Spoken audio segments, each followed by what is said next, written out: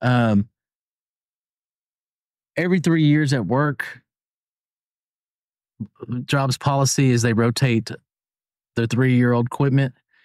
And so like every year there's, I don't know, 5-6 machines that are 3 years old. So they go and replace them. And then the people that use that machine gets the first dibs on purchasing it.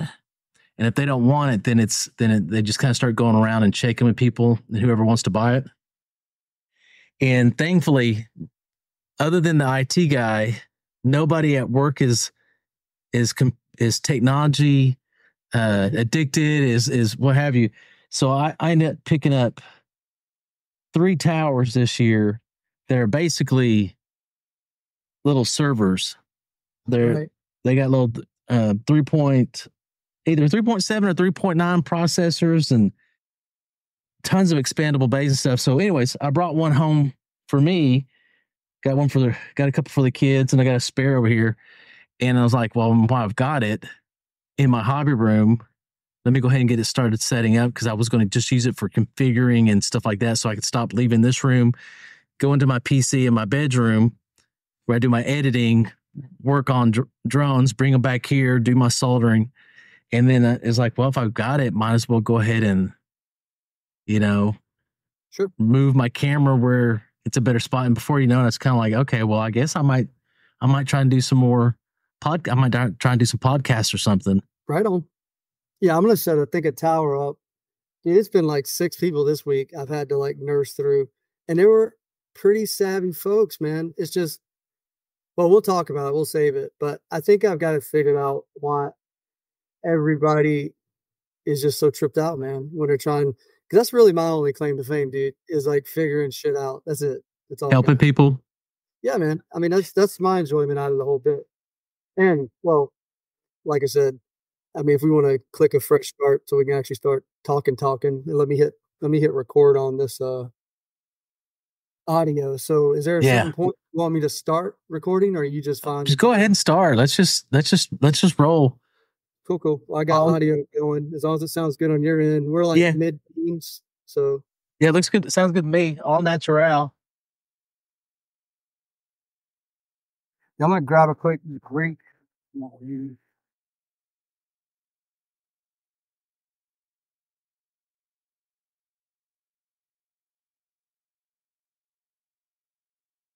It kind of stinks. I want to work out how, like, during a call, I can just grab a camera and be like, oh, well, this is how I do and manage blah. Just like the Chris D was trying to do this stuff, but crap that in front of the camera, it's super close. It just makes a big blurry blob. Yeah. Can't really see what you're looking at. Oh. Yeah. So slinging hammers at the track. Finally got the off-road track ready to race tomorrow. So what do you do for a career? I saw you make all kinds of cool shit. Well, you watched the video, right? Yeah.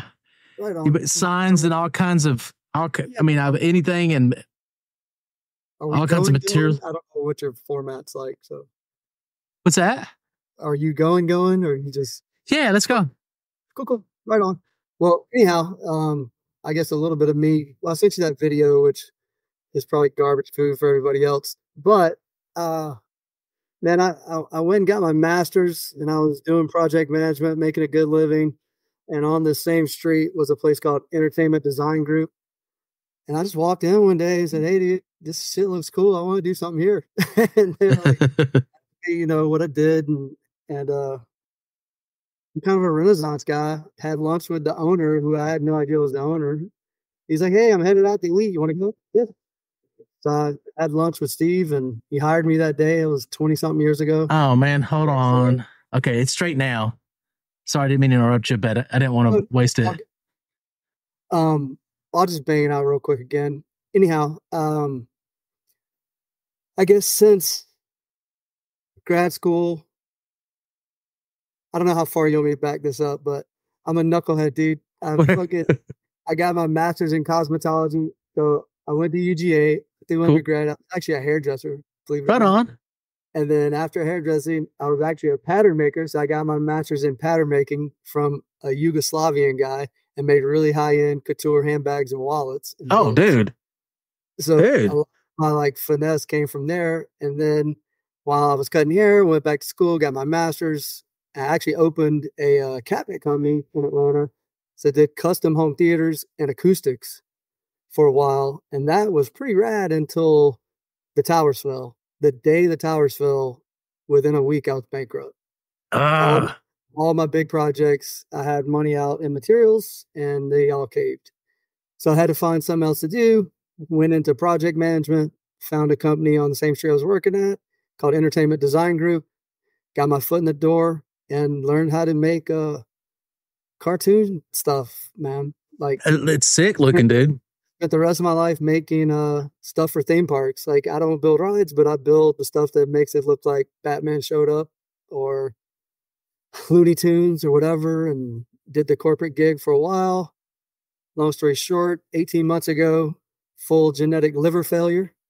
I actually died, got a new liver by the grace of God. And congratulations. Woke up and decided the hamster wheel wasn't for me. So I actually went back to one of my old clients, which is Six Flags over Georgia. And now in-house, I build everything theme-wise for our park. Oh, cool. And we just merged with Cedar Fair. So we're the biggest theme park company in America now. Oh, right on. So dude, you got a wide background. Nutty, dude. It's crazy. But yeah, I just build toys, man. I'm a middle-aged toy maker. That's all I do. How'd you like project management? You know, it's decent money. It's super stressful. And for me, it really wasn't that bad because I'm really OCD about like all the way down to my screws and bolts. Like, I'm super OCD. So it was kind of fit me, but it was so boring. And I felt like everybody was in my way all the time. And I'm really straightforward, like to my own detriment sometimes. And it was just too stressful, man. It wasn't like you couldn't make good money. It wasn't like it was a bad job. There was pressure on it. But dude, it's just too much of a pressure cooker. I mean, just kill your soul, man. Yeah, there's a lot of pressure on it. I heard you mention, like, you know, finding yourself in FPV and opening back up a door where life's not so mundane and boring. And it did for me. Dude, with my first daughter, she was born, and I was like, man, this sucks, dude. Like, it isn't cool at all. You know, there's nothing cool about this. And when you're young, you know, like 70, 80 grand a year, it like, you think that's like the best you're ever going to do. And if I stop this, how am I ever going to get back here? Blah, blah, blah. And life just doesn't work that way, dude. Life doesn't work that way. And I've heard you, and we've gone back and forth since we met online. And, you know, especially after my transplant, I'm a really religious thinking guy. I had a super spiritual moment, which maybe we can have just a cast on that eventually. It opened my eyes to a lot, dude. And I talk all the smack people want to talk in the world, but no, it wasn't the same as tripping on mushrooms. And no, it wasn't the same as when I got 5 concussions skateboarding. It wasn't like any of those things. This was a unique experience where my heart stopped and my brain stopped for a moment. And did you have an out of body experience? Dude, I was way outside of myself, man. It was the trippiest trip. And I don't want to get too deep into my past, but I've never met a mushroom I was afraid of. Just saying. I love them too, man. I love them too. You know, and I've never hit it. You know, I've been on several podcasts about that exact subject. And I do think there's a lot that we can't explain. And I think FPV ties into some of that shit, because you definitely are not going to get the feeling that you get from flying sober any other kind of way. Not on a roller coaster. Indeed, I can ride a roller coaster all day long, any day. I can walk out my office door and hop on Superman like in 5 minutes. And it's not. It's not. Dude. It's just not. Whatever, any drug I've ever done, it's not the same as FPV. You know, it's FPV, that when you hit that gap, or you hit something that's a challenge to you, or you just have a pack that you had a shitty day or whatever, and it just went well for you, whatever level that is or whatever. I mean, it's just something that you can't explain to people, the thrill and the rush and stuff from it. Nobody understands it until they try and pick up the hobby and actually do it, you know? And a lot of people can't do it. And, I try to explain that to some people. Matter of fact, I helped a guy with some RC car stuff today, and he had a little Mavic, not a Mavic, a Mini 3 Pro, whatever the little DJI jobber is. And he's like, man, I bought it, I picked it up, but I don't know what to do with it. I'm like, well, and I showed him, I plugged in, I put my little 3.5 little tank in the yard and plugged him into my iPhone so he could take a ride. And he was like, oh, fuck, dude. He's like, dude, I'm getting dizzy watching you. Uh-huh. And he's like, that shit has to take forever. I'm like, well, I think there's some ways to minimize the process, but no. I was like, if you want to learn, dude, you're 8 miles from me. We'll build you one up and we'll get you fine. I mean, obviously, this dude, obviously money wasn't his issue, but he saw immediately just from a ride along, like, wow. Yeah. I didn't want to put a pair of goggles on because he's already kind of swerving a little bit. And you could tell, dude, you could tell. It's a unique experience. It's just like you and I could go do a ride along in a biplane, do some flips, rolls, do some stalls, do some really aggro shit. But until you're holding the sticks, it's not the same. And not only that, you could get in a biplane. You can go up there where you have all this room and you can do some rolls and some flips until you fly that plane through a gap, right, and dive down a building and not hit the ground and not hit a car or not hit whatever. Like it's more challenging in some ways, at least visually and consciously and stuff. Because I mean, you know how it is. It's like you're right there. You plug in, and it's like you're right there, even though you're not. It's amazing. It's just amazing. Well, I can tell you, there's a little more going on than just that, because I've always been a decent helicopter pilot, like RC helicopter pilot. Uh-huh. I can fly. I can do most basic acrobatic stuff. I mean, I got buddies that are phenoms that are just world class still from Atlanta. I can't do that shit. I'm not at that level, but I can get out there and not be embarrassed. You know what I mean? Just like the old dude at skate park. I still hold my own enough to not look like a child that can't move. But flying FPV and muscle memory, it made me, I'd give it 5 times better helicopter pilot. Oh, right on. Matter of fact, I started in FPV about 10 years ago. My buddy Ivan, he's still a great pilot. We still fly together, but he flew with Steele and Schizo and all those guys from Georgia. And I never had a chance to fly with those dudes, but I flew with Ivan like every week. So everything that he was learning from those guys, he was helping me with. And it's just crazy how it changed. Because what pushed me out of the hobby was, I hate to say it was that damn analog, dude. I never felt comfortable. Anytime I tried anything, I don't know if it was just the way it was, but my shit would just get stuck somewhere. Stuck. And there wasn't a week that went by I wasn't shaking a tree, climbing a tree, trying to hit a stick, trying to throw a baseball, a fishing rod with a weight, a damn hook on a something, trying to get my shit out of trees. And I will say, I've never lost a quad, and I've probably owned more quads than anybody on the planet at this point. And I've never lost one. But it was so bumming me out every time, man. Well, and the shit would get fuzzy, and it's like, dude, now I just rolled the fucking magic 8-ball, and it pops up, you're fucked, and then my shit goes.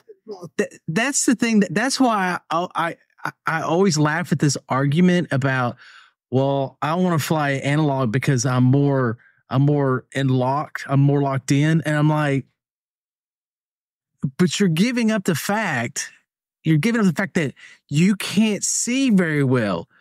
There's a trade-off. You may have less latency and feel a little bit more locked in, but I guarantee you, I'm going to see more threats. I'm going to see more sticks. I'm going to see more things that can cause me to get stuck than you can before you'll see it. So it's like a trade-off. Dude, let me just tell you, I've had this discussion with really top level pilots. I don't know what the infatuation was analog, and I'm a tech nerd like you, dude. Like I know I can't route my antennas any better. I can't buy any better analog VTXs. I just simply can't. Mm-hmm. No matter what I do. Like I followed every wiring thing, but man, it can't get no better. There's a path of Shugu carrying my cable all the way to the back. And shit just breaks up sometimes. Like I've never had a clear analog flight where I felt comfortable. The gremlins weren't going to jump out and snatch it out of the sky. Right. Well, and then I don't like the lack in penetration, the lack of range. I mean, to me, DJI, the penetration it has, it opens up so much of an area for you to explore and fly. It's, to me, analog is like an RC track. You're limited to a smaller area that you're just going to fly over and over more often on that pack. Where DJI, they'll let you reach out a ways and go behind a building and stuff that analog you can't do. Because it's going to go to total to flea race. I mean, just at my job, I can get about halfway back to the back of the building, and then I got to turn around. One of these, anything DJI, I go to the very back of the building. I'm flying through the zones that are nothing but steel and auto parts. I mean, I have free range of the entire building with DJI. You can't do that with analog. And so I don't like being constrained into a small space either. Not saying that's why analog for me, is still a Whoop thing. But in my Whoop at work, maybe I don't fly too far away, but it's perfect because I have my little challenges I do, chains I fly over and shit out of loop.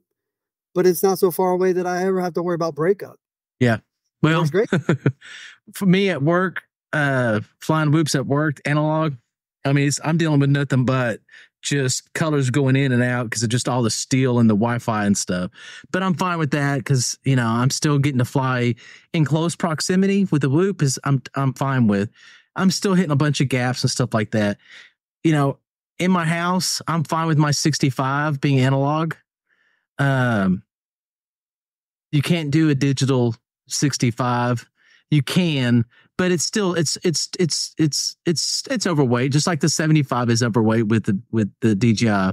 So my go-to, I've built 4 of them now, and I've built them for people too, and everybody makes fun of my little contraption, but it's a Cetus with a Pavo canopy and a naked Vista on it, and I run 2S. Is that 85? Yes, yeah. 85, yeah. See, 85 is a good spot. Tiny, you know what I mean? Like, it's a decent size. It'll go everywhere I want it to, but it's still light. On a 2S, I still get 4 or 5 minutes of flight. It'll fly like a big one. Mm-hmm. See, my little house, my Mob Digital 75, I can fly it, but I can't take, well, that goes for even an analog 75. I can't take the corners as sharply as I can with an analog 65. So to me, I mean, it's analog still has its spot, but as far as, going out and flying outdoors somewhere with freestyle, I don't like the limitation of range and penetration in the video quality that analog gives. You might have 10 milliseconds more less latency on it, but I'm seeing a heck of a lot more. I'm spotting gaps and stuff earlier than you are, because that was the one thing that hit me when the 03 came out and I did the 75 with it.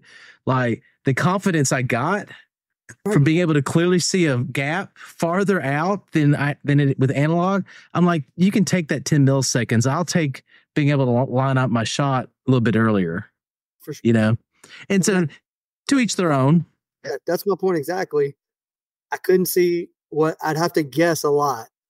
And I'm just, I guess, a really bad guesser because I always wound up in the trees. Always.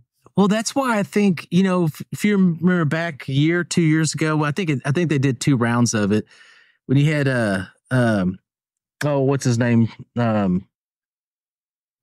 racer with Rotor Ride. I can't think of his name. Not Vance. I don't know what. He just did another video with Lamone and them. He's back or whatever. Blonde kid. I know exactly who you're talking about. Yeah. Well, they went out and did a test racing DJI, and they flew, and then I think a year earlier they did it. Somebody else did another test. Some other guy. I can't remember his name. He's a racer. He flew a racetrack with DJI. Both times they came in with shorter times. Right. And it's because they could see better, and nobody wants to, y'all get, in my opinion, let go of the past. Analog has its place, but DJI could be in the race world. It's preference. I don't want it to be, in my opinion. Well, I don't see how you would deny it if it had more channels. True. It was just a little more diverse than that. I mean, that's the only thing. I'm not a racer. The 7-inch appeals, and it is fairly close. It's kind of cool, that 7-inch stuff. Yeah, let me preface this. I'm not a racer either. I'm just going off of what I've seen, what I think is logical. At the least, in my opinion, when DRL and them have these races, they could have a duplicate just for digital. If y'all want to go to that level, day one is analog and HD0, day two is DJI, and then just let everybody who wants to race the length they want to race, let them race. And, and then you can get some results, in real life comparisons, who's faster, which day was faster than the other, but I'm not a racer. Everybody out there take this with a grain of salt. I'm not a racer. I just have an opinion. Yeah, I'm not like I said, because I moderate a few pretty big groups, and a couple of our guys have gotten into the 7-inch stuff. It seems interesting. So you're moderating FPV Marketplace and multi-rotor group? Yeah, a couple Porsche groups and a couple of my groups. So about six decent size, 150, 200,000 people, give or take. Oh, that's crazy, dude. That's a lot of people. A lot of scammers, dude. Yeah, I'm sure. I'm sure. Let's just take a moment for a little PSA. And I didn't get Guy because I don't use friends and family for anything. And also anybody that might use Venmo, they have TPass now. It used to only do like a friends and family style Venmo. Now you can do a secure Venmo. Stay away from Zeal, stay away from Cash App, just as friendly reminders. They both suck and you will get scammed inevitably. Two very good points. Yeah. So if you pick Venmo protected, PayPal, not friends and family, goods and services, and at least no matter what, you've got a horse to ride to town on. I mean, period. You can still lose the case with goods and services, but it's very slim. There have been times where you got scammed, you file a claim and you still lost, but it's very rare. I only had it happen one time. Very good tips. Yeah. So that's the main thing too. If you really feel like a deal's too good to be true or this or that, get on the phone. Most of the people who are keyboard warriors, they can't talk very well. They can't communicate like regular people communicate. Mm-hmm. So that's another little tip. Yeah, I love taking in a box full of stuff, usually that somebody else couldn't figure out or optimize, and making it just awesome and getting 10, 15 more people in the air. I love the building. I love improving things. I haven't been able to do too much of that this year. We've been in a financial pinch, but that's where my biggest passion is the building and, testing out a new frame. And I don't like the way this. That's when you popped up on my radar when you did that digital 75. I still love it. It's cool, man. It's super cool. I still love it. It's of course it's a little overweight. There's no way around that. But again, the trade-off is I get to fly the entire warehouse on DJI video, and there's no limitation of where I can go, and the video quality is good, and the Vista's durable. I mean, it's just durable. I mean, I've hit the concrete and steel pole pillars and stuff into metal poles at Six Flags. Yeah, but being able to fly in and out of dry water rides is pretty cool. Yeah, I bet. I wish the O3 was as durable. When you make it to Atlanta, you'll have fun. Just put that. Man, you know, I think y'all are blessed to live in Atlanta because, like, y'all have architecture. There's a community there. Huh? I have not, since I came back to the hobby 2 years ago, I have not flown, other than my boy Ivan, like I said, with anyone. The community here, if it's here, is not just right out in the open. Oh, is it not? No, dude, not at all. Wow. And I mean, we've got good pilots here, and I talk to them online, but there's a couple of spots that people do show up to, but in general, it's not a mecca, man. And that should be, but it's not. That's pretty much the way it is here. But the thing about Arkansas, Little Rock is just a big town.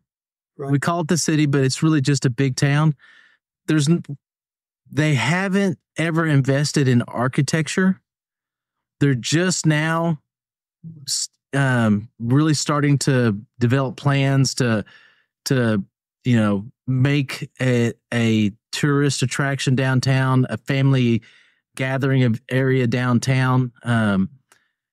But even with the plans they have, like when they're looking at constructing a new building, it's generally still just a square building. And it's like, come on, y'all, give some curves, some arches, some artistry to it. Because, I'm being selfish. I want some cool stuff to fly through that's challenging and make an exciting video. But I'd also like to be able to just be proud of our small town. It's like, it's small, but it's pretty.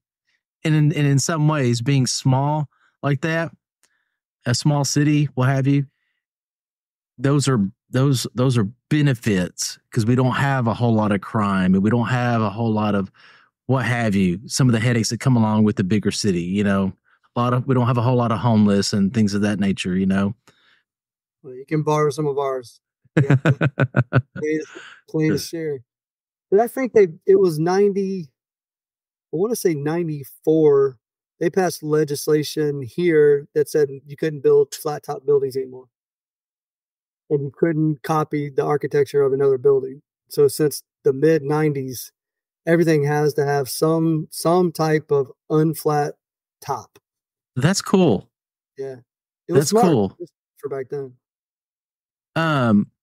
So how do you like Atlanta? Is it a friendly place?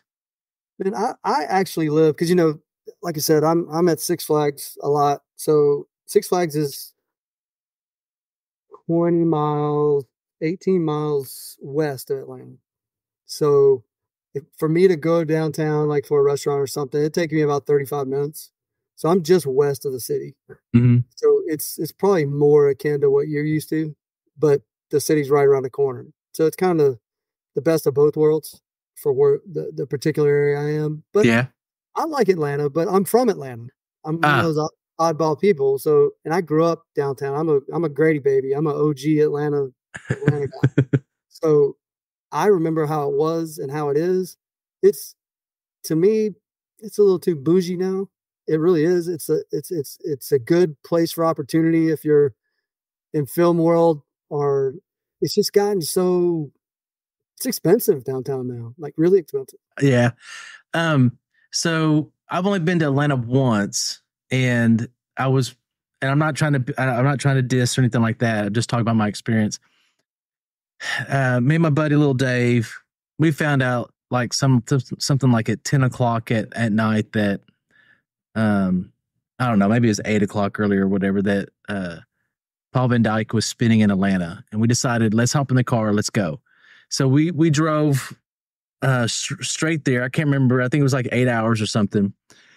We couldn't find the little club that he was spinning at.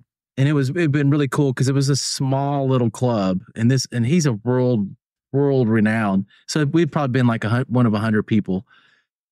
And it blew my mind because we pull in, we find a gas station, I go to the clerk. Hey, do you know where Club so-and-so is?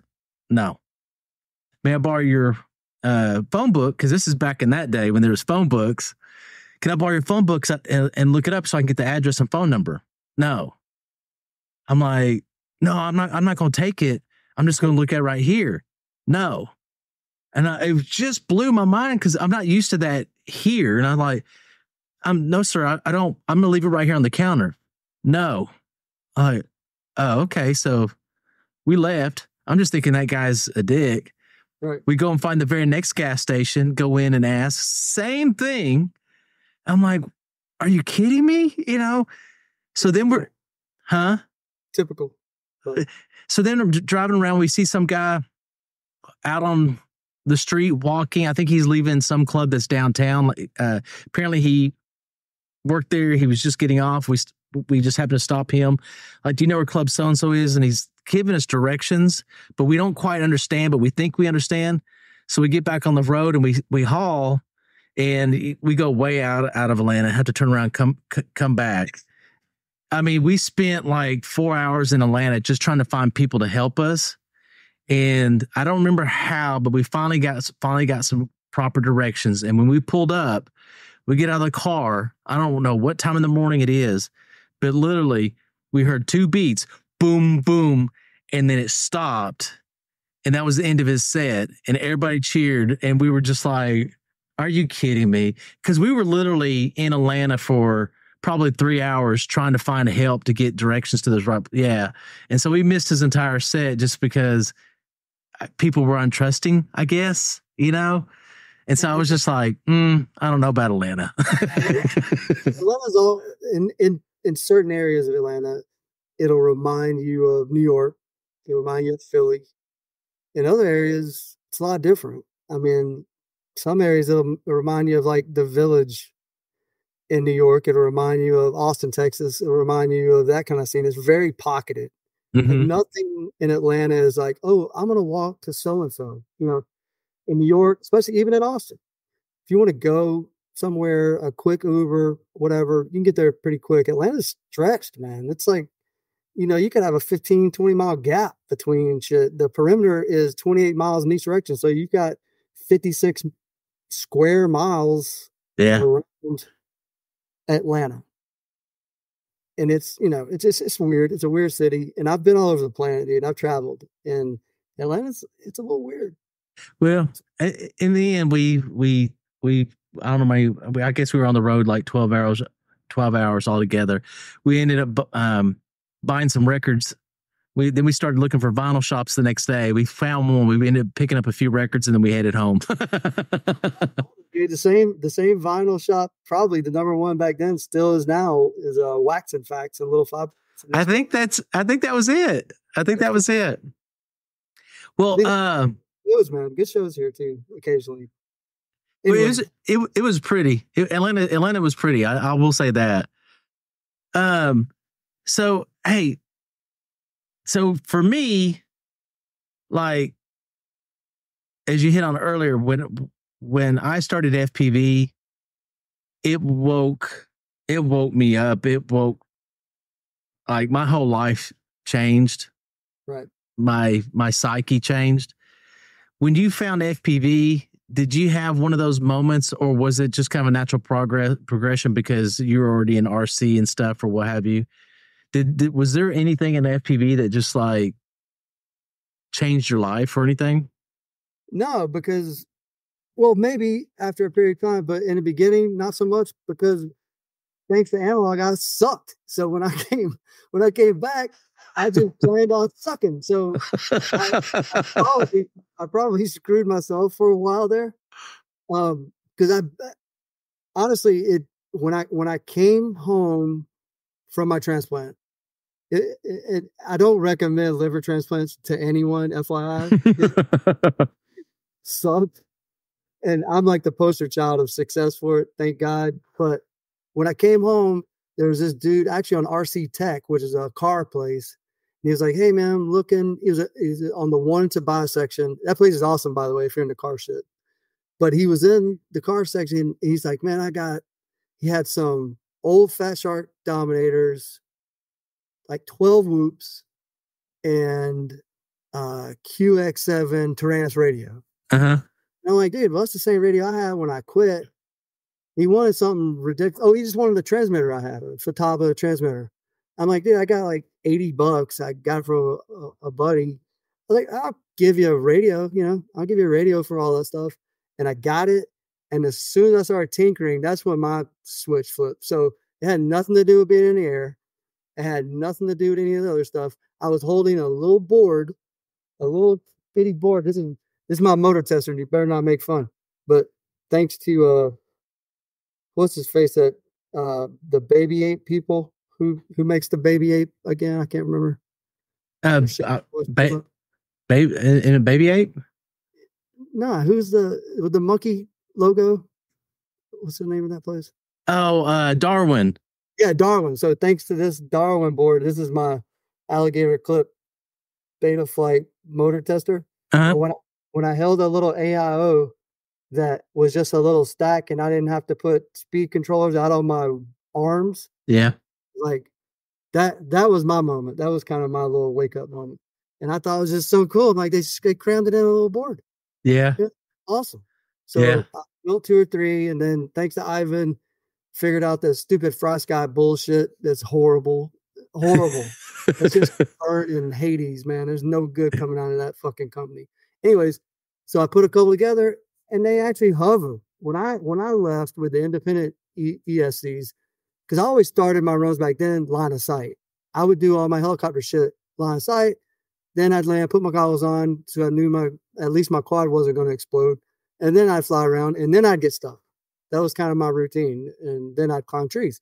So that was kind of what I was in for. But when I got the little whoop, and the goggles were pretty clear because I was flying inside, I had a tiny little whoop. Matter of fact, when I went from that, and like I told you, I'm a nerd. So from that moment, I was like hooked on whoops. That's when I saw the stuff that you were doing. And this is how OCD I really am. But then, like that's all my whoop prop shit. And I just got all nutty about building whoops. And then once I started flying the whoops, I'm like telling my wife, I'm like, "Babe, I can actually fly around the house and not wreck my shit." Like I made like 4 loops, and I'm like doing cheetah flips. Got in, break it. I didn't burn up a motor. I was able to go and land, and I could see. Yeah. Pretty cool. Then I took it outside, and then I quickly figured out that it was because I was indoor that made it so awesome. But that's okay. It taught me how to fly again and have some confidence. And then Timmy Chu, I don't know if you know Timmy, but he does a bunch of video tutorial stuff. He's on the boards. But he sold me a Gecko.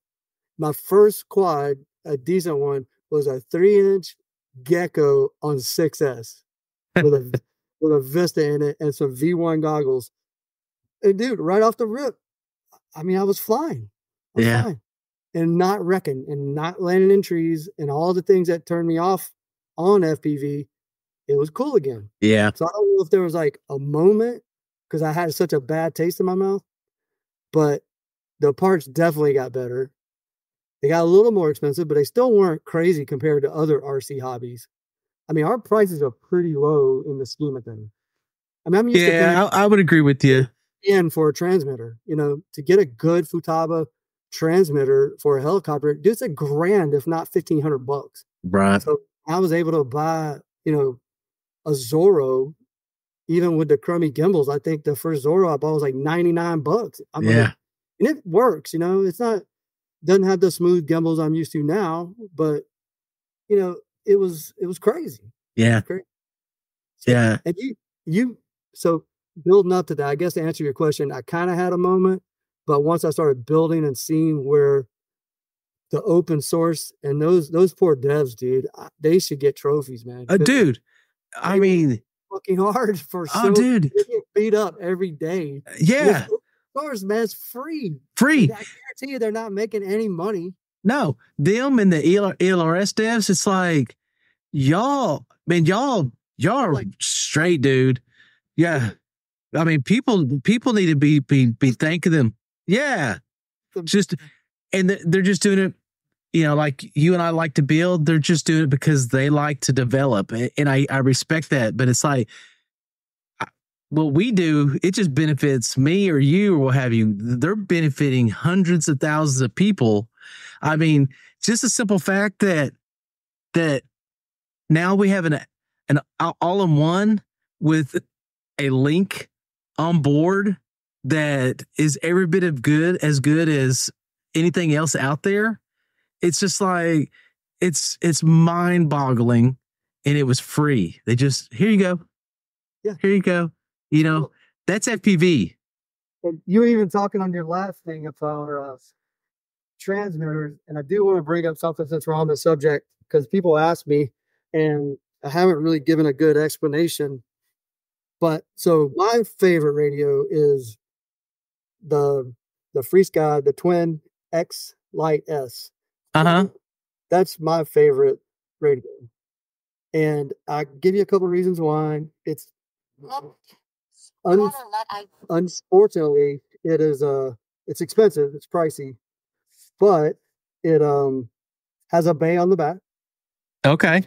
Andy, it's like a game controller radio, but if you look, it's got the same spacing as a big radio as far as left to right, where your hands actually live. They live like your pinch or whatever lives in the same spacing as you would a big radio. Yeah. Little package. And it runs Ethos. Have you messed with Ethos at all? So Ethos is the Edge TX of Free Sky. They're GUI. Okay. So, and if you're cool, I want to segue into the whole ELRS thing and protocol in general, because fire away.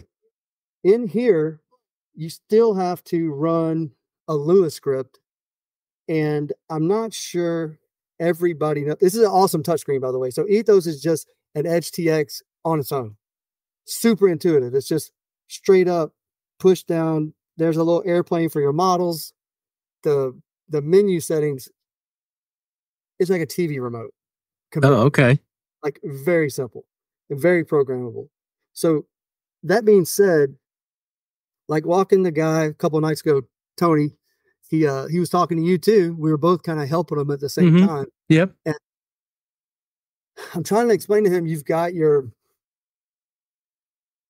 protocol and you're transmitting stuff, and you've got your radio right here. Well, when you turn a smart TV on, all that shit that pops up is taking Netflix and it's taking your screen and your signal, and the little bar at the bottom that tells these two things how to talk to your screen, that's your Lua script. Mm-hmm. Your Lua script is the liaison between protocol and the radio.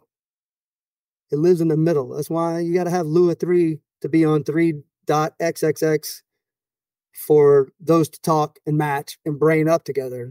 So if you had 2.xxx, you need Lua 2 in the middle.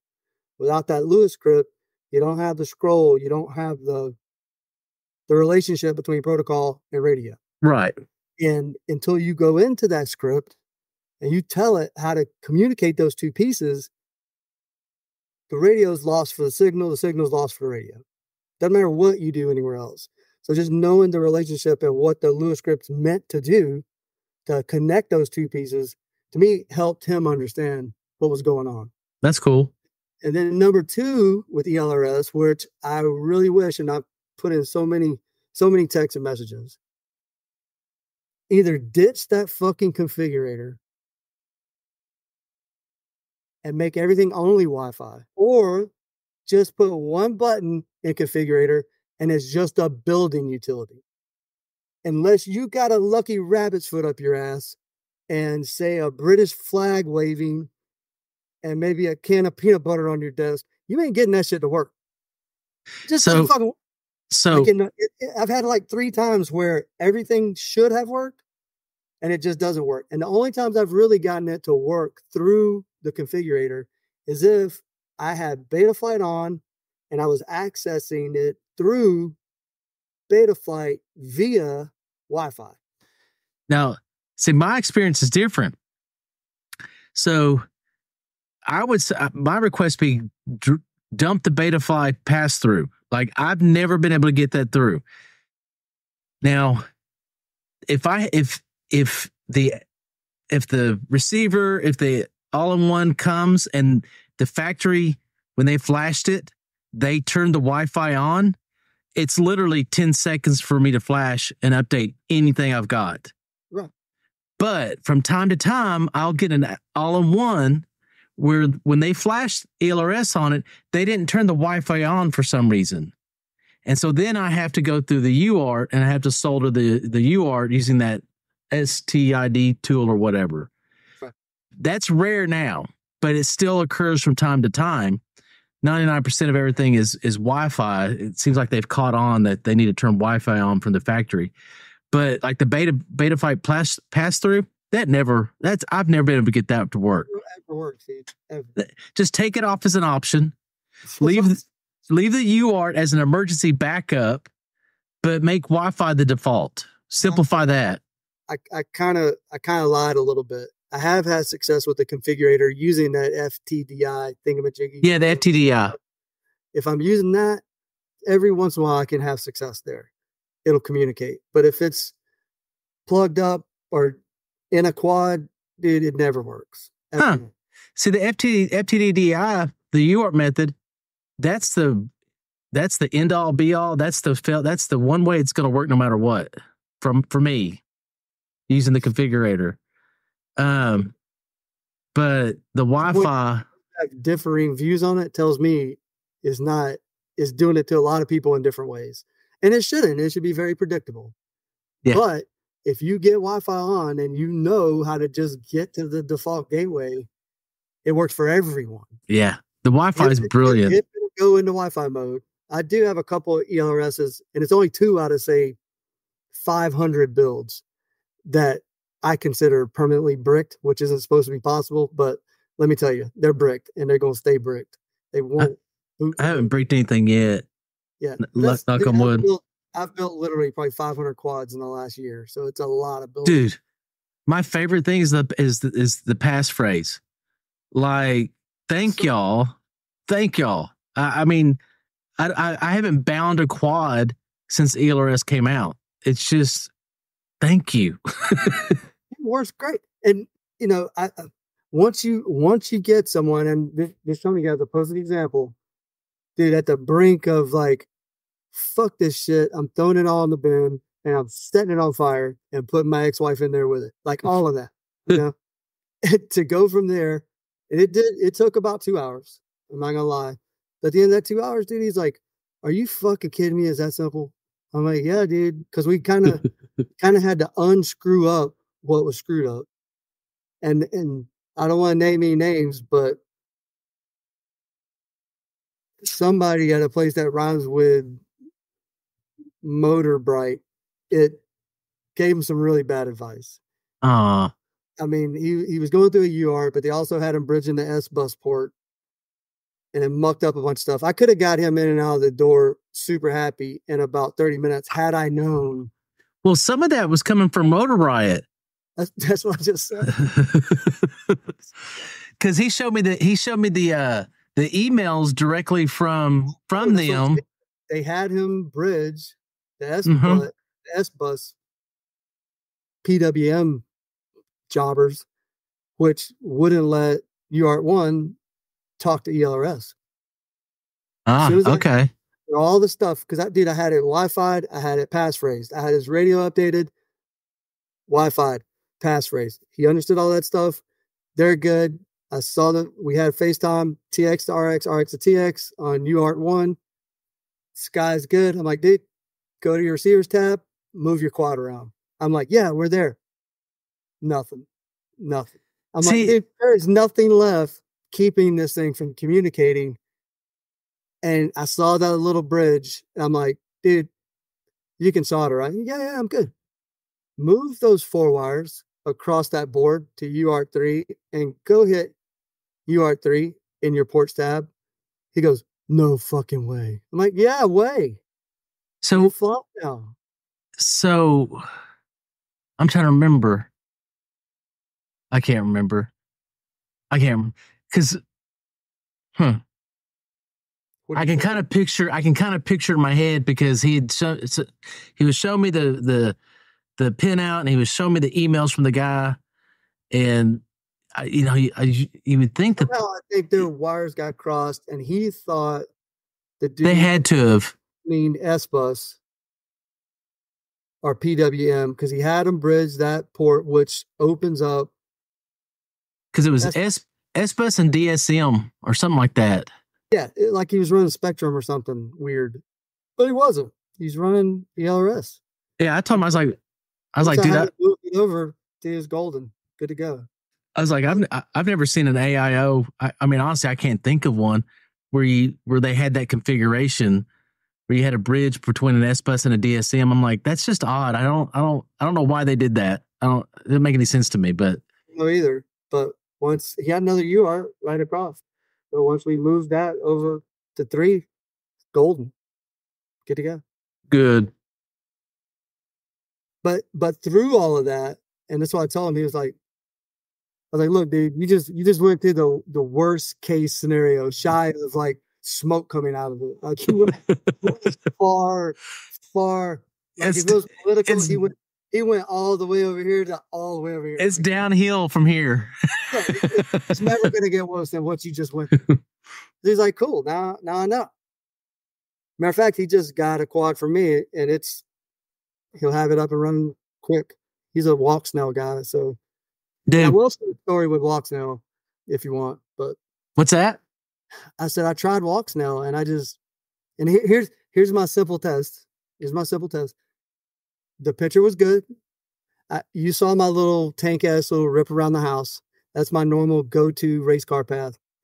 And to me, it's super cool. I love ripping around this house. Uh-huh. But I put the Dax.Neal on, and dude, before I got all the way around the house, I'm seeing pixels. Uh-huh. And then I get to the side of my house, I'm seeing pixels, and then it clears back up. I'm like, dude, I am literally, when I'm seeing these pixels, I am literally just 2 walls of my house away from my quad. Uh-huh. And it's pixelated. I'm like, why would I spend my money on this? Preach! Have a projector in my face with none of that fucking Rubik's Cube shit. Mm-hmm. And total confidence. It's pretty much the same price. A Vista and a regular Dax.Neal are the same price. And it's not even as good as what it copied, the OG Vista and Air unit. It's not even as good. And so I don't understand why people, like, I've got some Dax.Neal because I like to just check things out and stuff. But it's like, why would you invest your whole kit into something that's a step down from what it copied? I don't know, and I had 3 different Dax.Neal builds, quality builds, and I tried all 3 of them. They all did the same shit. It doesn't have penetration, and I still don't think they can get to max wattage. I don't think they can match DJI's wattage. No. It shows you how good DJI is. You can reverse engineer them, but it's still a challenge to meet the same quality as DJI. Granted, DJI has fat pockets, but that's one of the benefits of that link is you get all that investment, that research and weight behind. For sure. I mean, I just put it up for sale. I've got a brand new Gap RC Crop 75. It's like for a bind and fly and a 7.5 inch. It's like the bee's knees, dude. It's like the Cadillac of long range, GPS wise, all the way down the board. It won't do half of what my stupid Avata will do. Yeah. I got no brake pedal. I can't be flying through the air, hit brakes, and hit ABS and just chills until I decide to move. Right. And these stupid little batteries, make fun of them. They cost $100, but damn it, they never blow up. They never poke. They always work, and it'll fly for 25 minutes. And it's kind of garbage motors. Mm-hmm. It'll go and it'll tell you when you can't come home. Like there's There's so much information there. Mhm. Dude, I'm probably like you in a big way. I like to see small companies succeed. I love it. It's Sure. I've done it myself. I've appreciated it. It's helped me live the lifestyle that I like to live. I love it. Nothing makes me happier than seeing an entrepreneur that came up with some cool shit and makes a living off of it. I think that is what this country's about. I love it. Amen. God's will incarnate on a globe that we live on. So all that said, DJI has done it and they got deep pockets. I don't fucking care. The shit works and it works really well. It works really well. I mean, you know, I really my take on it. So one of the takes I have is like if you just like technology and stuff like that, you have to appreciate what DJI has accomplished.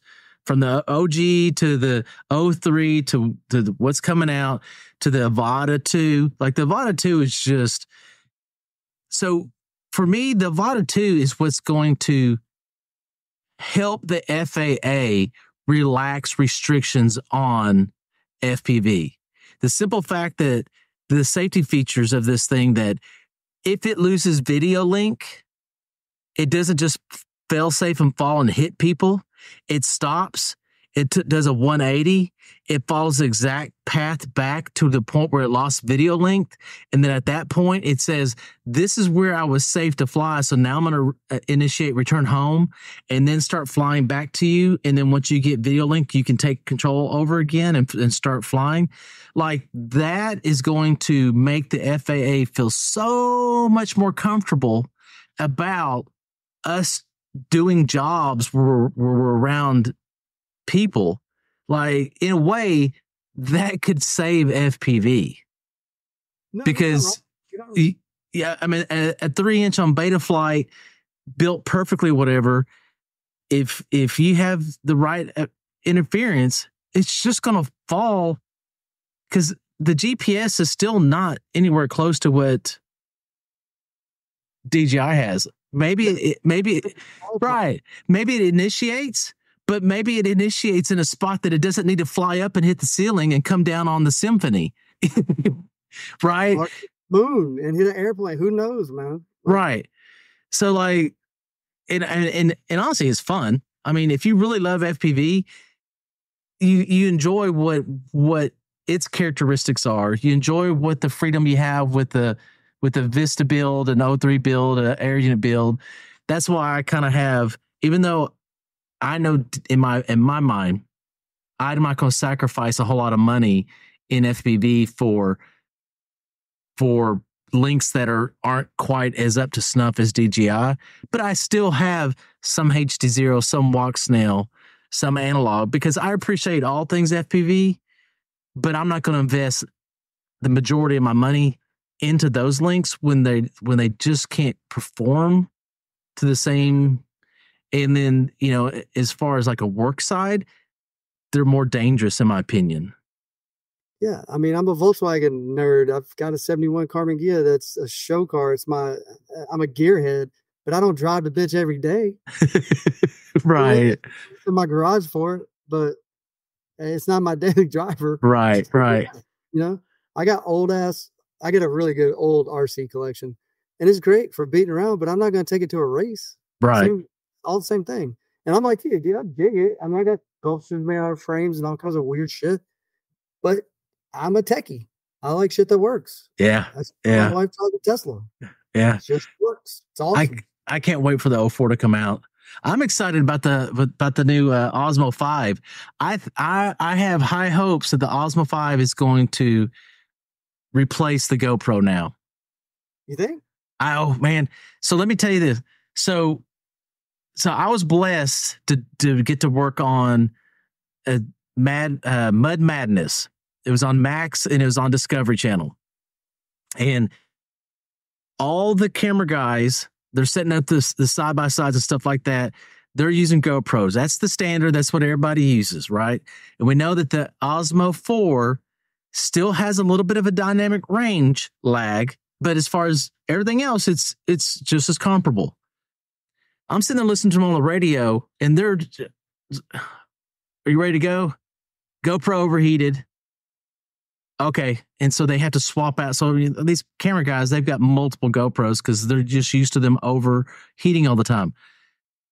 The entire day, I rocked the Osmo 4, the Action 4, what have you. As soon as it lands, I hit the record button. It shuts off. Recording is intact. Everything's safe. It's just sitting there waiting for me. As soon as they call on the radio, FPV up, whatever. Okay. As soon as I plug in, I hit that button and it wakes up. And half the time the GoPro wakes up and it's instant recording and it never overheated once. Cool. There was no difference between the footage quality between that and the GoPros. And the way I know that is because on the show, like they used a ton. I mean, it was really cool to see. They used a ton of FPV footage. But I know quality wise, it's just a hair down. Like dusk, twilight, you'd have to go with the GoPro because the GoPro is going to be a little bit better. I'd had to switch at that point. But then the heat's down and the GoPro is going to be fine. I really think that DJI is going to surpass GoPro on this Osmo 5. We'll see. I haven't seen any tests or anything, but I really am optimistic because not that I want GoPro to fail, but I want something that's super easy and reliable and trustworthy.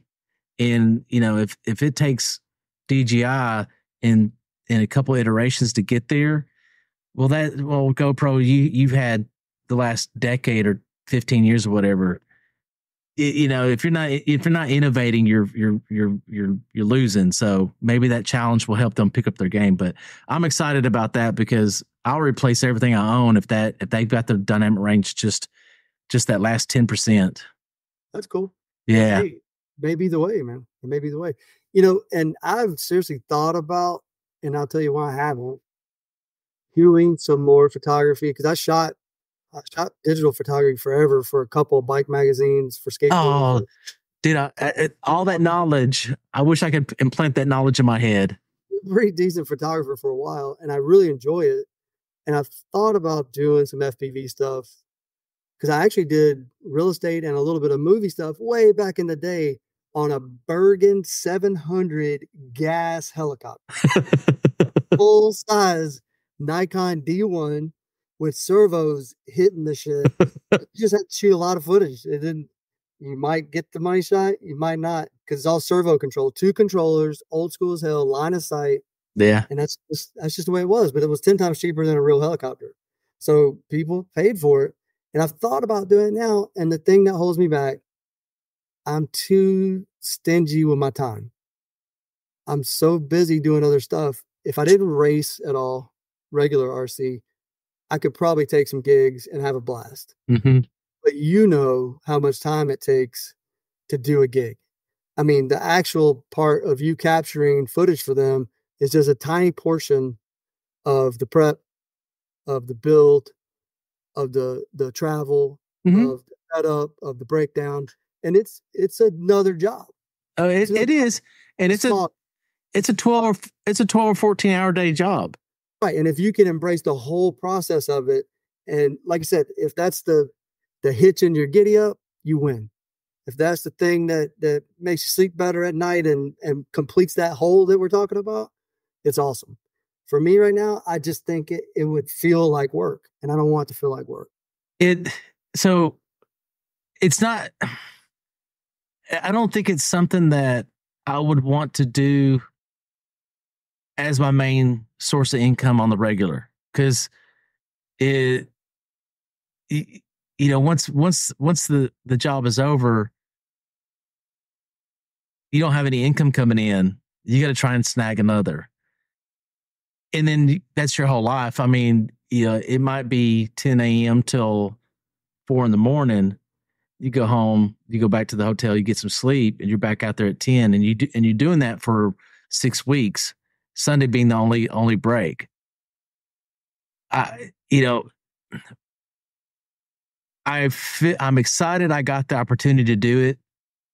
It's another bucket list, and if I get another opportunity, which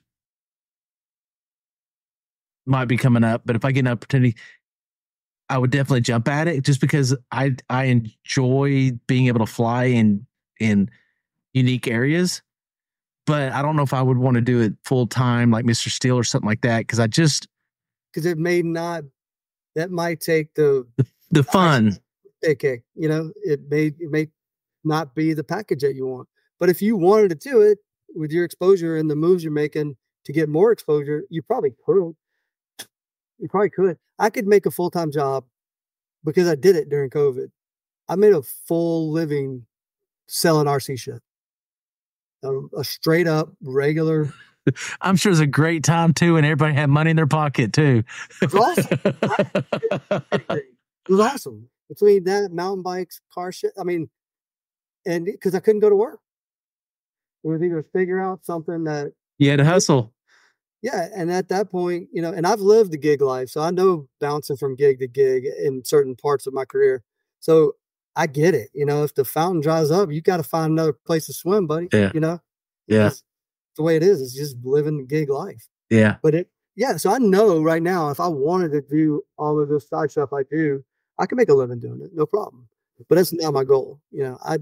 I need a structured reason to wake up in the morning and a place to go to use my hands and my brain and make cool shit. I like a schedule to where I know every day I get to come home and I get to tinker with the hobby, because I enjoy tinkering with the hobby or not. Instead of sitting in front of the TV like I did for half my life, now it's okay. I've got these 6 little projects working. Which one am I going to, all these parts came in, so I can pick back up on that one. I like coming in, and I enjoy building and printing and all that stuff. And if you're doing gigs and stuff, you're going to be away from that for a while. And if you do it regularly, like you said, then it becomes a chore and probably you lose the passion. It's become, okay, this is my job. And I gave up my routine job. So now I have to commit to this because I need money. Right. And if you get high enough on the food chain, like Steele, I'm quite sure he can pick his poison any day of the week. I feel like shooting movies. You know what I mean? Like if you get to that level and you enjoy that level, it's probably a great level. Mm-hmm. I don't want that level of stress. That grind to get there is a grind. Sure. Yeah. You got to work for it. I get it. But like you, man, and I'm a dad first. Me too. I'm a dad / husband first. And then everything else comes underneath that umbrella. And the way that I have FPV and racing RC structured, dude, it fits right in a groove, man. It's like a record. It's great. And I'm just afraid of mucking with it and trying to more than I can handle. People do good shit, it's not always easy to see, but I do believe if you've got sense and you've got drive, the money will come. And the most well-off people that I know, and I've got some people that are really well off that I'm good friends with, dude, they just kept their passion. They always enjoyed it, and the money came. Yeah. See that, and that's a blessing right there. If you can make money through your passion, right? I mean, I don't think there's anything better than that. It's not. I don't see how you could settle for not. I couldn't have a 2-hour commute because I give up too much life. There's a lot of things. Now, if the FSD in my area was working properly in the Tesla, maybe if I could set up a little CAS lab and a little workstation, maybe. But FSD, what's that? A little self-driving. Oh, okay. Car. It's getting close, dude. Like downtown Atlanta, it's all the way there. All right, cool. I can get in the city and say, hey, let's go to Rathbun Steakhouse on Krog Street, which is a super cool place. And I'm inside the perimeter. It'll get me there in traffic at whatever level I tell the car to get me there in, safe, moderate, aggressive, and it will go and drive the car the way I tell it to drive, and I don't touch shit. That's cool. Nutty, dude. It's nutty. I'm telling you, it's crazy. It's what they think the future is. I'm in aftermarket auto parts, and what they think the future is going to be is nobody will own a car. Yeah, that's what we're trying to head it to. Yeah, so you're going to have 2, maybe 3 conglomerates that own all the vehicles in the United States. And literally you get on your phone, you tell Alexa, whatever, hey, I need a car here in 10 minutes. One of these little electric self-driving cars is going to pull up. You hop in. It takes you where you want it to take you. You pay whatever the fee is. It drops you off. It parks itself and waits for the next call. And it's just all these cars just zipping around that nobody owns except for these conglomerates. Yeah, dude, I'm way down this rabbit hole, so we could talk about it all night if you want. I don't want to bore everybody, but it's much closer than what you think it is. You're in the automotive world, so you're probably getting a little snippet of it. I'm real nerdy down that hole, and it's crazy. There's going to be benefits and negatives to it. I'm gonna miss. It will be great for someone that could care less about driving, that wants to get from point A to point B economically, and do other shit while they're getting there. Yeah, or watch TV, or you just want to watch TV. Yeah, I like pushing a clutch pedal. Yeah. So is it for everybody? Do we have the grid to support it? Blah, blah, blah. No, but that's the same reason everybody doesn't fly 8S FPV. Yeah. You'll hear some people out there raving about 8S. I don't get it because I'm still a 4S fan on anything smaller than a 5 and only a 6S fan on 5-inch or bigger. I think the weight it's just math, dude. I mean, average battery at 3.75 volts times how many cells you got times kV. If you want your quad to run out at 55K, it doesn't matter how you get to the math of math. If you're not overamping or the wires aren't getting hot or the motors aren't getting hot, they're spinning at the same rate when you're at max stick. I mean, it just is. Yeah. So back to FPV stuff. That's why I build what I fly myself. I like to hover just below center stick, about 10% below center stick. So whatever motor I pick up, that's what I try to tune my quad to fly there. So when I go from one quad to another quad, and especially as I'm learning, I want them to feel the same, just like I do if I'm racing a Euro truck or a touring car or F1 on a track. I try to set my cars up where they feel similar. It's very hard to do in a car, but in a quad, it's like, it's to me, it's really simple. And I sell a lot, and I've yet to have anybody go, dude, this quad flies like shit. Like they're always like, dude, it's so smooth. I'm like, you know why? Because most of the time it's on default settings. That's why. Yeah. If I could tell anybody about all this tuning shit that I hear all the time, if you're Mr. Steel, preach people, maybe these tweaks gets you to the promised land because you are so tuned in to what you're feeling. With the equipment we have these days, a default setting, Bardwell's presets, my preset that I have up there, which has minimal tweaks to default. Learn how to use your sticks, man. I mean, that's where your PIDs are. That's where they should be, in your muscle memory. Set your quads up to how you want them to be powerful, the power level, and then learn to use your fingers. You limited your throw on your last video. You showed that. Mm-hmm. That's because you don't like traveling too far with the way you hold. You can pit 10 that bitch to the cows come home, and nothing's going to do what you did mechanically. Right. Nothing. Same with almost any radio that's out that's got AGL1s. You can change the limits mechanically, or you can do it in Expo. I don't like changing my models, so I don't do anything in my radio. I don't either. Digitally. I'll do it mechanically with screw settings. I like a really floppy throttle stick, but I like a tight pyro rate. And I like tight but close on cyclic on my right side. Because I've always pinched, like, since I ever flew. And I don't know, after my surgery, I just went to thumbs and it was super comfortable. I don't know what the click was. Well, arthritis didn't help, but it happened where now I'm a lot more comfortable with thumbs. But mechanically, you can do what a lot of people complain about and actually make it work correctly. Yeah. Yeah. It's not living in a digital world. I agree. I think most tuning is still just a carryover. It's a I don't know about it, so I want to investigate it. I mean, if you remember back in the day, like I said, with separate ESCs and before a lot of this stuff got technical, it kind of was important. I mean, no matter what I was doing mechanically, if it wouldn't roll fast enough, I had to go muck with it. Mm-hmm.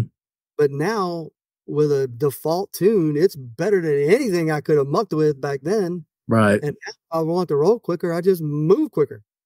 If I want to slow roll, I just slowly move my finger. Mm-hmm. It's not, I think I don't know. I hear it a lot. And I think a lot of these younger guys get confused about what really does what.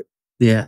And then they get it so far out of whack that, and I guarantee you probably 5 out of 10 people that really have a hard time with it doesn't even know what the preset tabs in Betaflight does. They don't even know. They can just pick like a default and hit go, and there it is. Yeah. I really don't even use the preset tab, honestly. I mean, other than like for like a whoop, like I'll use UAV features, but as far as 5-inch or whatever, I pretty much stick with default unless I want a slight change to it or there's a slight issue, which usually there's a mechanical issue. You overlook something, you go figure out what it was with your build. But generally, I don't really do a whole lot of tuning as far as my 5-inch. It's all throttle mid and rates and stuff. Yeah, but I don't even mess with that part. You know? No. So every once in a while, I might tweak it a little bit if it's just not feeling right. But I'm pretty used to the stacks I use or the electronics I use, and they normally, as long as my power level is right in that butter zone I want to be at, like 48,000 to say 54,000, like somewhere in that 6K, final RPM range, I'm spinning it. The rates are there. The rates are there. Sometimes I have to muck with them. Like on my Skyliner 3 versus like my Moon Goat, I got to tweak the Moon Goat a little bit because it just doesn't roll on axis the same no matter what I do. So there's a little tweaking I want to do on that board. But in general, the defaults get me to the promised land just fine. And if I let anybody fly my quad, they think it's like the ultimate tune. Yeah. It's really crazy. I think there's a lot of placebo in tunes for a lot of people. I don't know. I think it's so much simpler now. I mean, like looking at the news Betaflight, like it's just like, what was it? I found an old AIO. I think I've had it for a couple of years. Right. You can't even put the new Betaflight on it. And so I updated it to whatever it was, 3 something, because that's the highest it could go. And just the change. Oh, yeah. And I was like, I forgot, like to your point, like with the new stuff, I mean, you just flash it and you could be done. I still mess with my rates a little bit and my throttle mid, but other than that, I pretty much don't mess with too much. And I have a little bit different between my freestyle. My rates are a little bit different between freestyle and stuff that I'm going to use potentially for work locally or whatever. I slow them down a little bit for like this side is for work and stuff, and this is just, I don't know. I have some more radios and stuff, but for work stuff, I slow it down a little bit because I wanted to try and do a little more cinematic. Somebody else would tell me, don't change your rates, just learn how to fly. Okay, everybody's different. Nobody's wrong. Me, I just think it's just I'm gonna slow it down 50 degrees or something for that kind of stuff. It's not so alien to what I'm saying. You just have found a way in situations to make them match the way you want them to match. Mm-hmm. If you were just doing like me, I'm doing the same ripping that I always do. And if I climb into a camera rig, I just slow myself down because I rarely do it. Otherwise, I'd do exactly what you're doing. I'd have a rig for a specific thing that I set up a specific way, but I don't really do cinematic stuff. So all my kind of set up the same. But I mean, we could spend a whole episode, which we should probably in the future, just in beta flight, for the stuff that people just don't know what it is. They have no clue. Like that CLI line, dude, crickets if you ask most people what the hell that even is. It's just everything that's graphically represented in a line format. That's it. It's all it is. Yeah. You could do everything that you do in beta flight without clicking a single button. Well, it's what's so nice is so much easier because now, like just motor mapping now, it's just like, wow, y'all, you used to have to get your resources and unpin them and not forget which one was which. And, flip wires, kinds of craziness. Yeah. For some reason, I never flipped wires. I always did it in CLI. I guess I just didn't want to go back with the soldering iron, I don't know. That was more comfortable for me back then, but yeah, different strokes for different folks, like it's come so far, like, but for me, that's why. And I don't know, maybe there's some kind of weird skull and bone society that can show me how this KISS shit is so simple. Maybe they're out there, maybe they exist, or how so buttery smooth it is. I've owned a lot of KISS shit, dude, and it ain't fucking simple. It doesn't have half the features that I want in a GUI interface. It's way overpriced. And if it's apples to apples, then you actually got it to program correctly. I couldn't pass the Pepsi test and tell you if it was that or my T-Motor F7. Well, I will say KISS has, to me, it feels like KISS has more braking, more D to it. Maybe. But it's not keep it simple. It's complicated to learn. It's kind of like, like the guy we were just talking about trying to learn ELRS for the first time. It can be a challenge to learn. And then like what turned me off is I was checking it out. Fet Tech, we had, and I wasn't the only one. There's like 5 of us, and I even go back and I look every so often to see if anything's changed. But for some reason, the MOSFETs on the Fet Tech ESC, they would just unsolder themselves and fall off in mid-flight. And I wasn't the only one that had this. Several of us are reporting. And now it was unique to DJI builds for some reason, but there was no difference between the way I built that and built any other beta flight drone quad. But for some reason, the Fet Tech MOSFETs were literally, and it was a beautiful, when you went over and picked it up and you look at the pad for the MOSFET, there was no clumps of solder left. It was just, this damn thing just shot off, and it was just a beautiful silver pad. And it might be 2 or 3 in a row that just shot off for whatever reason. And I was like, I'm done with FET. I'm done. I'm going back to beta flight. It was too much, and then it wasn't reliable. And when I discovered, a hobby wing stack, I don't have to try out all these different stacks anymore. I found one that's actually 99% of the time reliable. Well, dude, in the car world, Hobby Wing rules the roost. They, bar none, have the best speed controllers, usually the best motors. If they make it for land-based RC, it is the shit. I believe that. Durability, frequency, precision, smoothness, you name it, they're at the top of the food chain. So I've got two of my 5 inches have Hobby Wing stacks, and they're expensive, but they're good. I've had one die on me in like 3 years. Whereas in the beginning, but did you? Where my flight stack for my damn wires were coming from my flight controller to my speed controller. So yeah, I cooked one, but that was my fault. It had nothing to do with this. It was me. It was awful. This is one that I had been flying for several months, and it just died all of a sudden. But it's never happened again. I'm not saying it's not going to, but it's never happened again.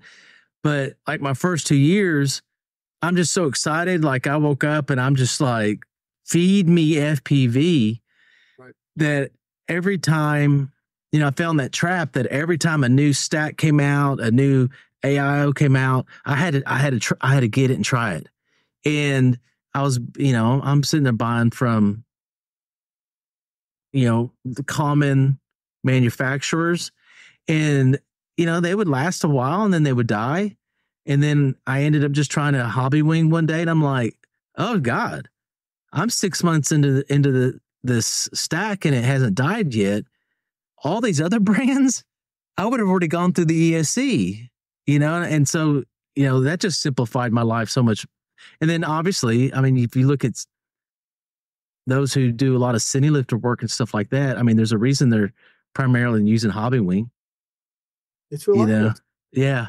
Yeah. I've had one FC that was bad from the factory. Other than that, and I mean, I don't know, 50 different builds, and I had one FC that came bad from the factory and they replaced it. It was no big deal, Well, and I've had good luck with that Speedy Bee stuff too. And I hear people complain about it, but when you're the first person that comes out with a $50 workable stack and the whole market is saturated with a single stack and you've got, 24-1 customers buying it, you're going to have more failures. Yeah. And I think that had a lot to do with it, but I've got a couple of 20x20s that have been super reliable.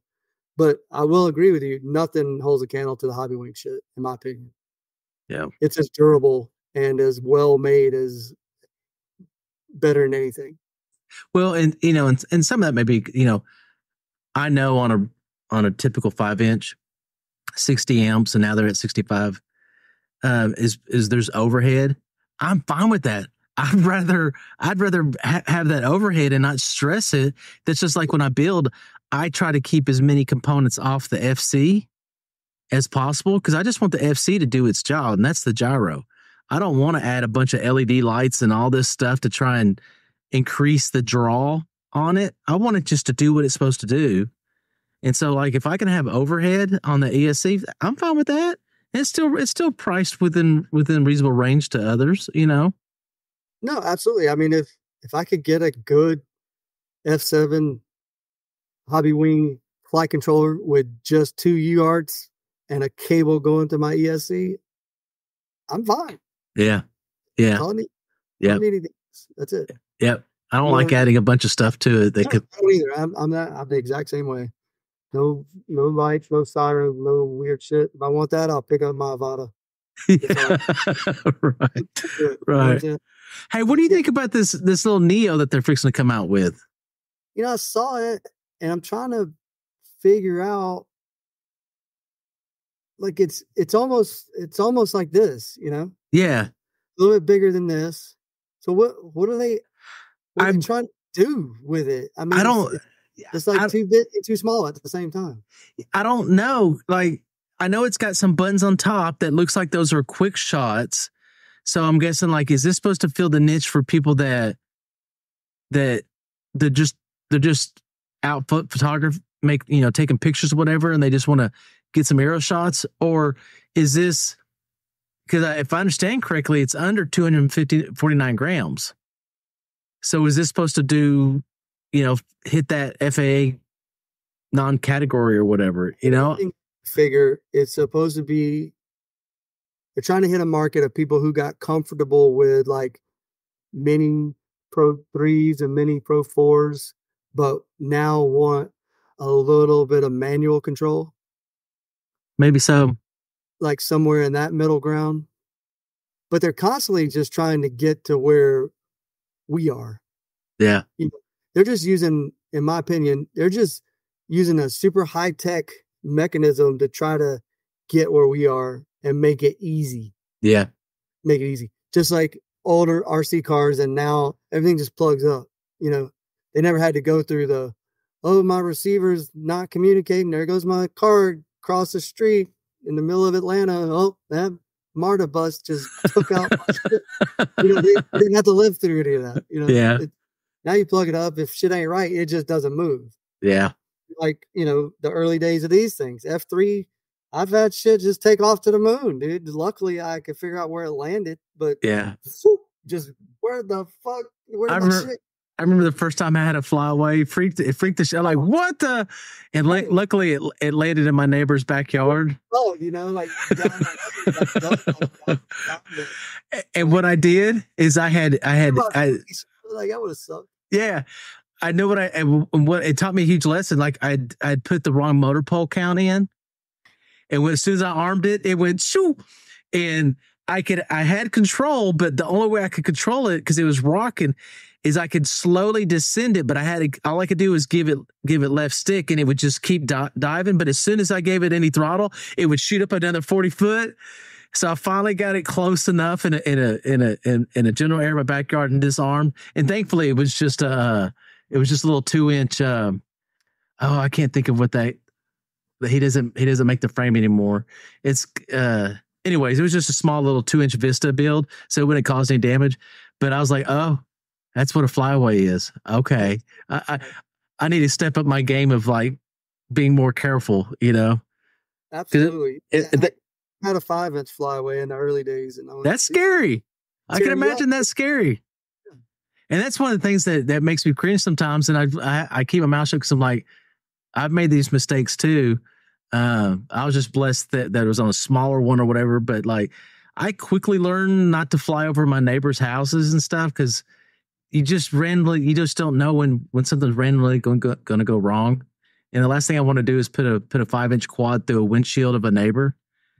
So now it's just up and down the street, and it's not fun, but I just do it to test. So I go up and down the streets like a T, but I don't fly over my neighbors. Plus there's kids, they've got daughters. I don't want everybody, I don't want them to think, oh, they're spying on my kid. So in order to be able to fly, I try to be respectful. It's like, it's perfect. Like it's great. I mean, a really good probably like really have fun in my yard. More than I do, but it's perfect. So I got a couple spots close by that are perfect. You got a half acre or an acre lot or something? Because it looks like you got some room.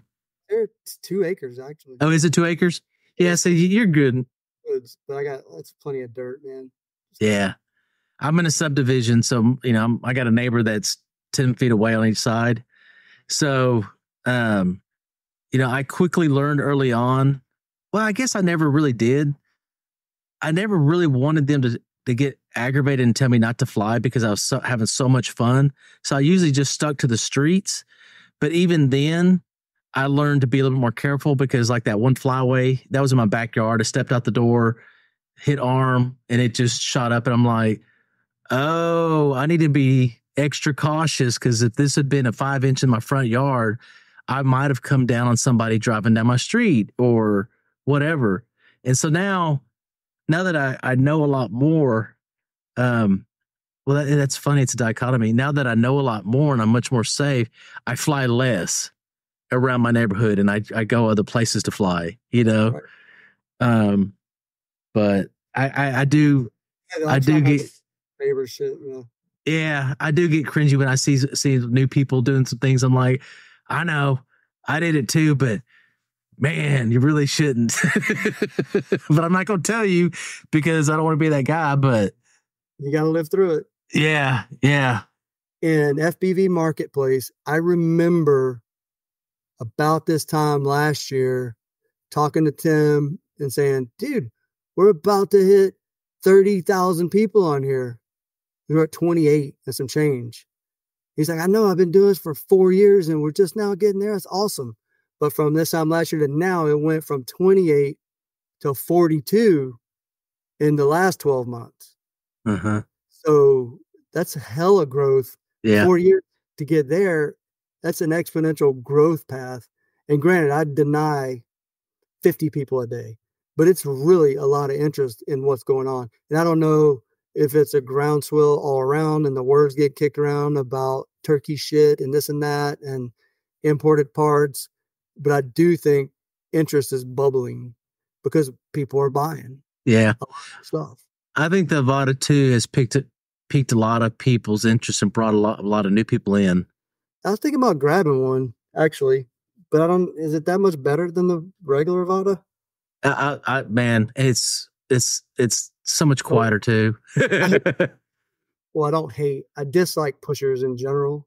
Uh-huh. I don't know why. It just seems like, I don't know why exactly. Well, I think there's a lot of placebo to the pusher theory. It's I just it's more control. I'm like, I don't buy it. It's just something that's you can do, and it's a selling point. But it's pretty good, dude. I liked it. It has more control.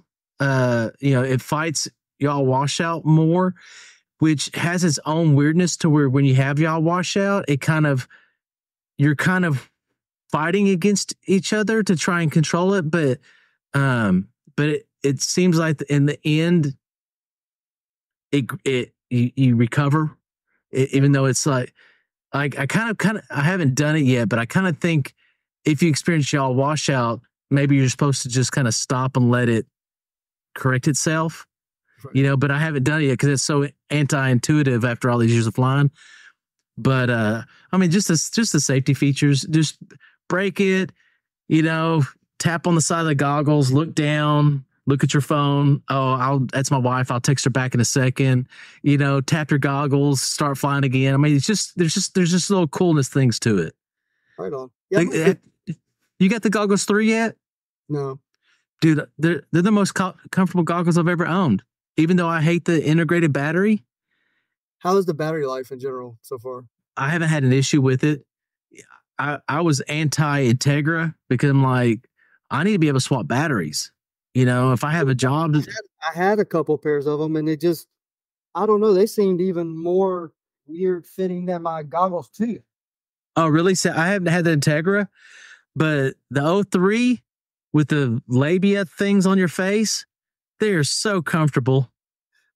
Dude, that's why for my damn goggles, I keep a fucking grocery bag of batteries. Yeah, I've got like 8 of those, man. Those are the best batteries in my opinion.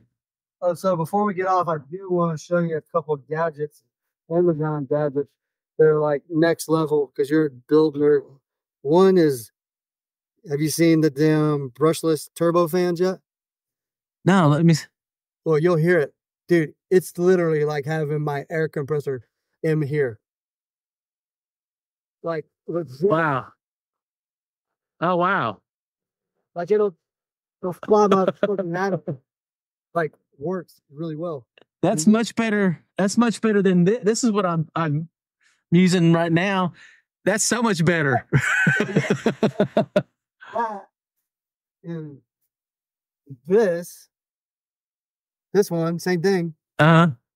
Not even in the same ballpark. Like, not even close to the same ballpark. It's amazing. And then this right here, especially for the field or just in general, I carry it for my car stuff, but it's just as good. $20 on Amazon. I can't see it. $20. Is this soldering iron? Yeah, dude. USB recharge soldering iron. Oh, I've seen those. Yeah, and legit. Does it heat up fast?